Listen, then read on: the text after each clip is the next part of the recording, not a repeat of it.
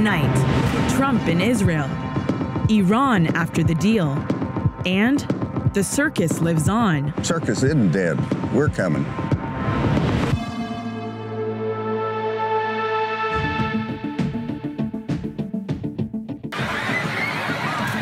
British police responded to reports of explosions at Manchester Arena after an Ariana Grande concert. Authorities tweeted that there are a number of confirmed fatalities and injuries. Turkey has summoned the U.S. ambassador, protesting, quote, aggressive action against Turkish bodyguards in Washington. Last week, while President Erdogan was in D.C., Turkish security got into a violent brawl with protesters and started beating some of them outside the Turkish ambassador's residence. Washington police called it a brutal attack on a peaceful demonstration. Turkey wants the U.S. to conduct a full investigation. The FBI is investigating whether the stabbing of a black college student over the weekend was a hate crime. Sean Urbanski, a student at the University of Maryland, has been charged with first-degree murder in the killing of Richard Collins III, a second lieutenant in the Army who was supposed to graduate from Bowie State University this week. Police say Urbanski is a member of a racist Facebook group called Alt-Right Nation. Suffice it to say that it's despicable. It shows extreme bias against women, Latinos, members of the Jewish faith, and especially African Americans. Mississippi Representative Carl Oliver is apologizing today after posting that Louisiana leaders who supported removing Confederate statues, quote, should be lynched. 2 other members of the Mississippi legislature liked his post, which he wrote after the last of 4 Confederate statues was removed in New Orleans on Friday. Oliver has now deleted the post and in his written apology says, quote, in an effort to express my passion for preserving all historical monuments, I acknowledge the word lynched was wrong. I'm very sorry. Former National Security Advisor Michael Flynn has invoked his Fifth Amendment right against self-incrimination in response to a subpoena from the Senate Intelligence Committee. In his letter to the committee, Flynn cites escalating public frenzy in refusing to turn over records. He also misled Pentagon investigators about his income from Russian companies and contacts with Russian officials when he applied for a top-secret security clearance last year, according to a letter released Monday by the top Democrat on the House Oversight Committee.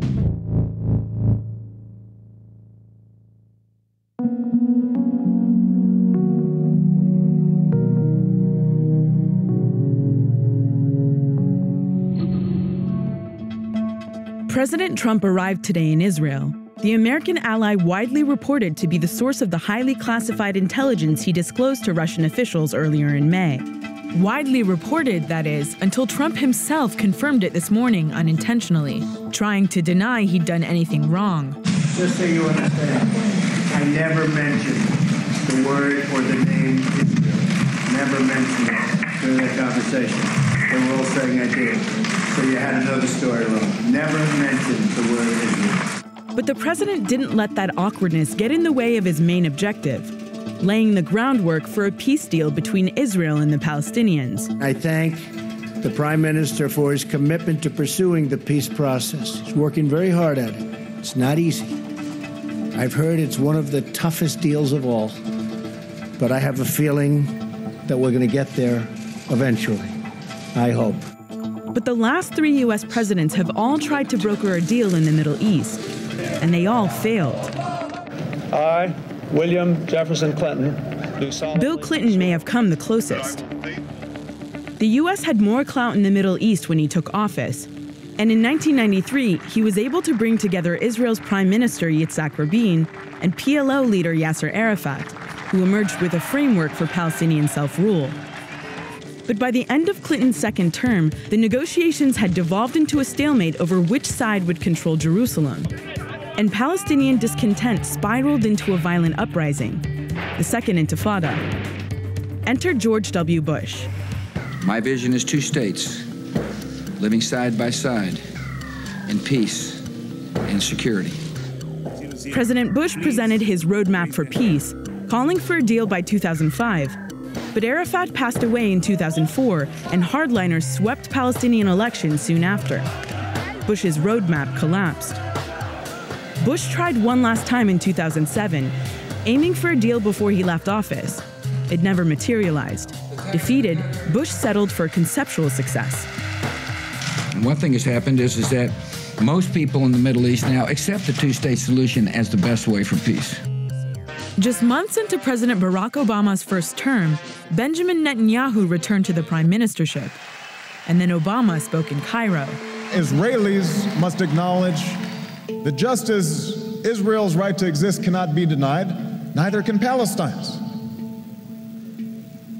The United States does not accept the legitimacy of continued Israeli settlements.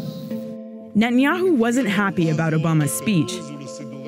Tensions between the two men grew, and after a brief halt, construction of settlements in the West Bank began again. Obama left office just after the U.S. abstained from a UN vote against the settlements. Netanyahu was furious, blaming the U.S. and calling the move, quote, a shameful anti-Israel ploy. Since taking office, Trump has already hosted Netanyahu and Palestinian Authority President Mahmoud Abbas at the White House. But he doesn't seem to fully grasp how complicated this all is. I'm looking at two-state and one-state, and I like the one that both parties like. I'm very happy with the one that both parties like. Experts laughed at Trump's line, but that naivete may be the president's best hope. That only someone so new to the debate can find a solution that works for the veterans. Trump's push for peace is just part of a broader shift in America's approach to the Middle East, and in particular, Iran. In Jerusalem today, Trump railed against the 2015 nuclear deal championed by President Obama. You know, with Iran should be very grateful to the United States because Iran negotiated a fantastic deal with the previous administration, a deal that is unbelievable from any standpoint. Trump went to great lengths to portray Iran as a fanatic regime bent on holy war with the U.S. and Israel.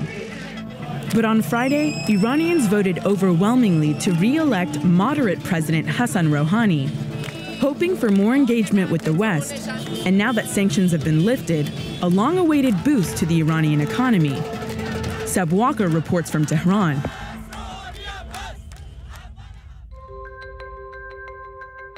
Are there any differences with the Dena under the hood? This model, no. This is the car of Iran's post-sanctions era, the Dena Plus.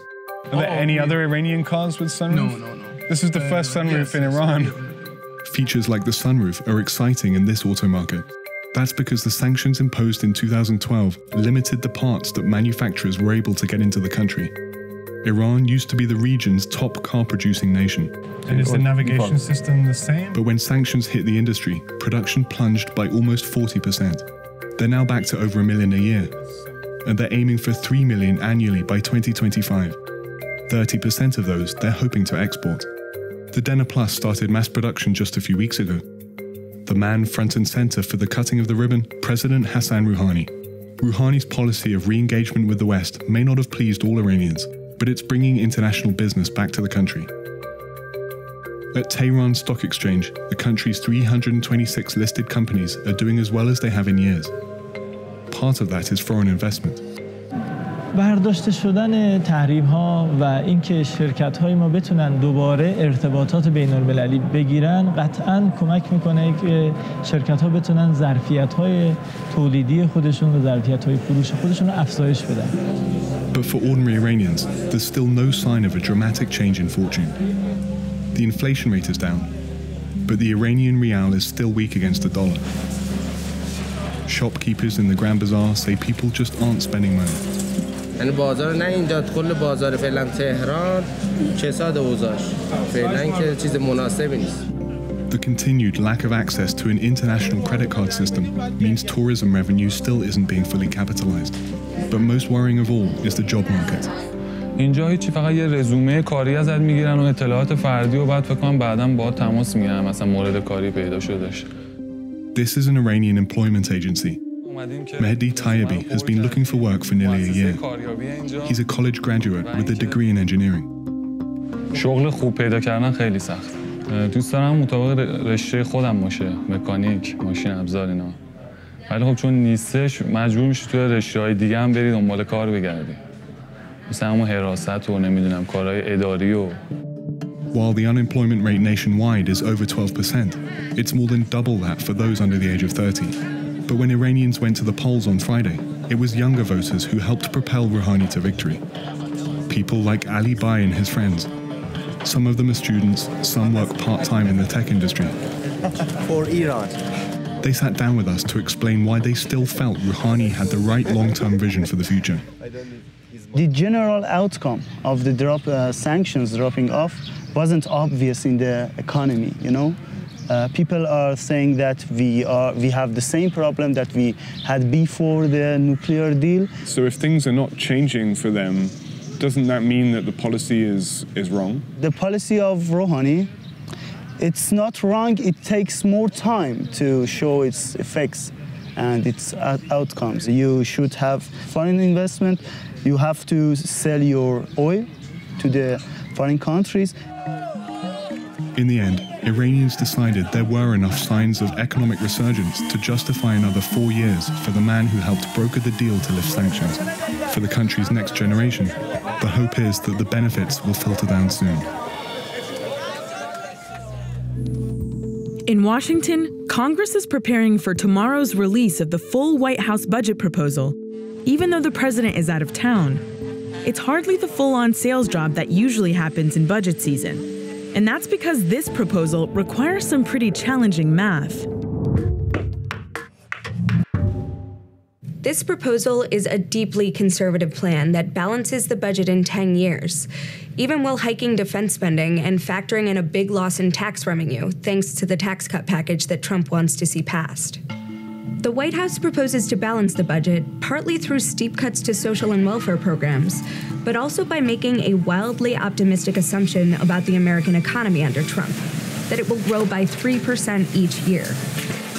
They're saying that cutting taxes and reducing regulations for businesses means they'll have more money to create jobs. That means more workers to pay taxes, which would, in theory, eventually balance the cuts out. The problem is 3% growth is completely unrealistic and way beyond what any typical economist would forecast. The nonpartisan Congressional Budget Office estimates the economy will grow by 2.3% in 2017 and 1.8% per year on average over the following decade. I spoke to Hunter Blair, an economist at the liberal-leaning Economic Policy Institute, about why a 3% growth rate would be so hard to hit. He said that higher economic growth requires an increase in productivity, and that's hard to achieve, especially as the population gets older. As we age as a population, we're going to have less people who are working, we'll have more people who are retired, and so that sort of mitigates that side of the equation, adding to productivity growth.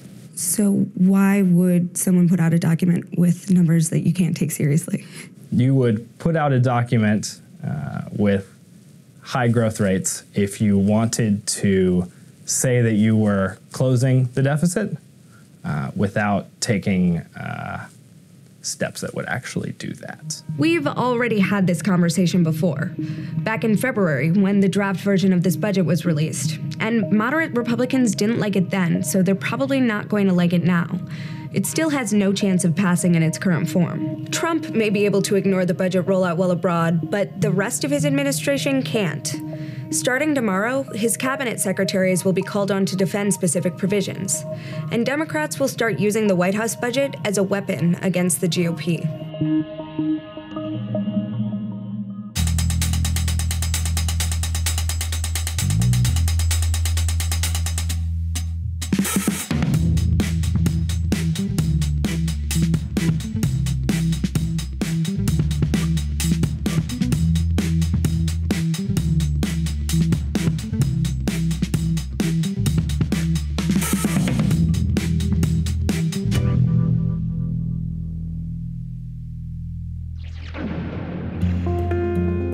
In a meeting today, an advocate for Twitter shareholders asked the company to consider a radical proposal to make the platform a giant co-op owned and run by its users. We want to get users more involved and having them think like owners. It was either a noble idea or a reflection of desperation among the unprofitable company's investors. Noah Colwyn has more. People who own shares of Twitter are short on returns and long on complaints. $100 of Twitter stock bought when the social network went public in the fall of 2013 are worth just $44 today. So, to get the company back on track, a group of investors floated Proposal 4, which asks for Twitter to be community-owned and governed by its users. If being cooperatively owned sounds a little weird, it is. The Green Bay Packers are America's most famous community-owned entity, but there's no precedent for it in Silicon Valley. Then again, Twitter is a little weird. The company is hemorrhaging money quarter to quarter and has cycled through 2 CEOs before going back to Jack Dorsey, one of its co-founders. But for the hundreds of millions of people who do use it regularly, it's hard to imagine life without Twitter. That's why some have called it a public utility. Jim McRitchie, a Twitter shareholder and shareholder advocate, supports this proposal and believes it'll increase the value of Twitter stock. When customers are owners, companies are more likely to be in touch with customer needs. I think that users would eventually flock more to Twitter than they would to Facebook and Google if they associated Twitter with democracy and with giving power to the people. McRitchie has a study from the consulting firm McKinsey that backs him up on this, but most of Silicon Valley works the opposite way. Google and Facebook basically operate as dictatorships because even the members of the board, they have really no say. It's the founders that control the board. The board are basically lapdogs, and Twitter is much different. Twitter's leadership issued a statement of opposition to the cooperative proposal. They say that preparing a study on cooperative structure would be a misallocation of resources and a distraction to our board of directors and management. Because most of Twitter's stock is held by institutional investors like hedge funds and private equity firms, this proposal never really had a chance at passing. But the proposal did get support from more than 3% of all shareholders, which, according to McRitchie, means that you can expect to see this idea at next year's meeting, and maybe even at another company.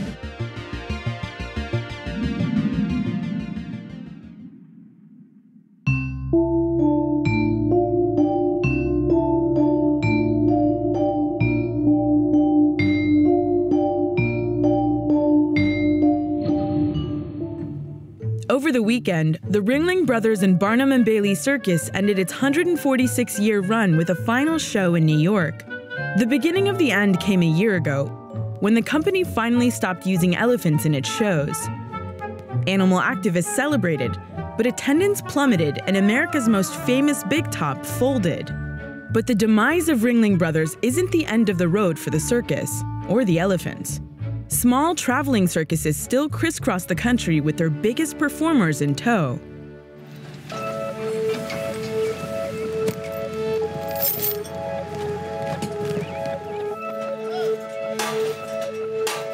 People like tradition. Even if they've never been to see Ringling Brothers, they know the name, and now it's going to be gone forever. But circus isn't dead. We're coming. My name's John Ringling North II. I was born into the Ringling Brothers Circus, and now I'm lucky enough to be the owner of Kelly Miller Circus. Being around this circus takes me back to when I was a kid. I first appeared in a circus, I was 8 as a clown. His family sold the circus that bears his name in 1967.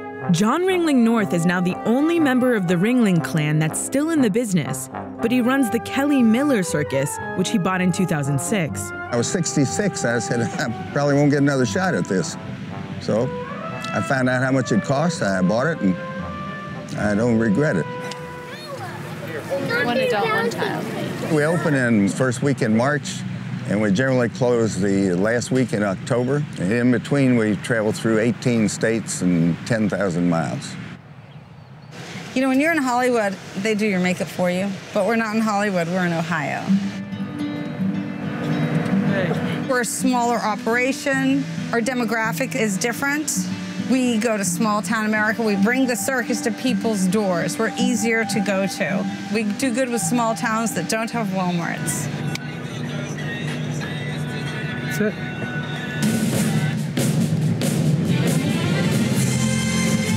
Children of all ages, John Ringling North II welcomes you to an ageless delight.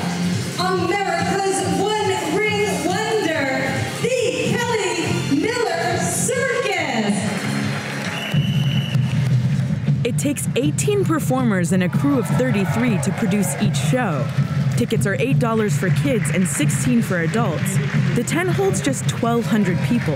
That's a long way from the crowds of 10,000 that the Ringling brothers regularly drew. Hold on to your horses. Here come the elephants. I don't think it's a circus without the elephants. The elephants bring both business. She's always wanted to ride an elephant, so we'll see how that goes. And protesters. They generally help business. They get press coverage and people know we're here. I often go out and thank them, which they hate.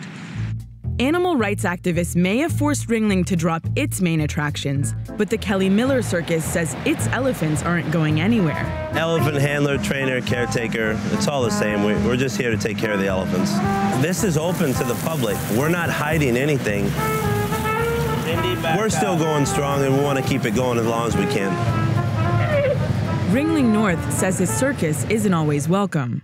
We had Bridgeton, New Jersey, canceled 3 weeks ago. They passed a law. You can't bring circus animals.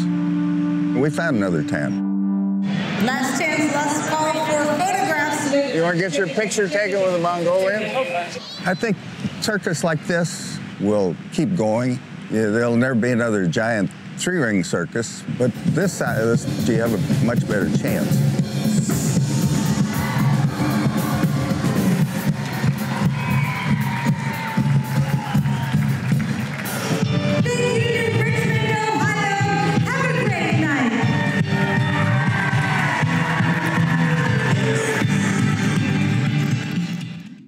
That's Vice News Tonight for Monday, May 22nd.